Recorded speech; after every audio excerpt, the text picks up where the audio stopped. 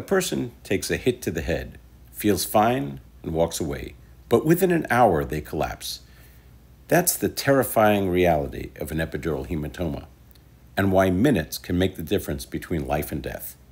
I'm Dr. Gary Kraus, a neurosurgeon and founder of the Kraus TBI Institute in Houston, Texas.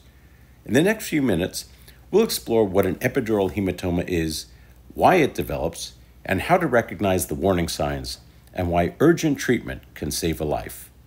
This video is for educational purposes. If you're experiencing any of these symptoms, you should immediately seek prompt medical attention through an emergency room or other medical providers.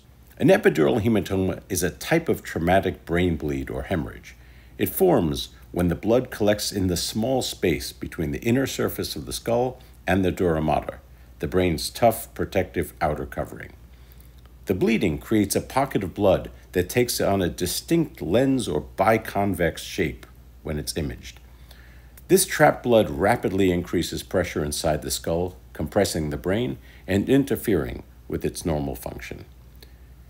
How does this happen? Most epidural hematomas occur after a direct blow to the head that fractures the skull and tears an artery, most often known as the middle meningeal artery. Because this is an arterial hemorrhage or bleeding, the accumulation can be very fast, sometimes measured in minutes rather than hours.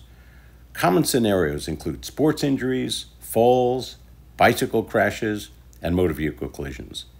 Even a seemingly minor head injury can cause significant internal bleeding if the right vessel is damaged. Let's talk about the lucid interval. One of the most deceptive features of an epidural hematoma is the so-called lucid interval. A patient might lose consciousness briefly after the impact, then wake up and appear completely normal, talking, walking, and interacting.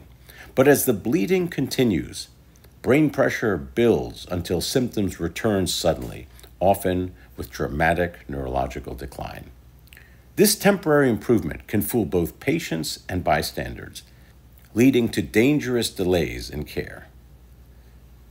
Warning signs include a severe worsening headache, nausea or vomiting, confusion or unusual behavior, weakness on one side of the body, and a dilated pupil on the side of the injury.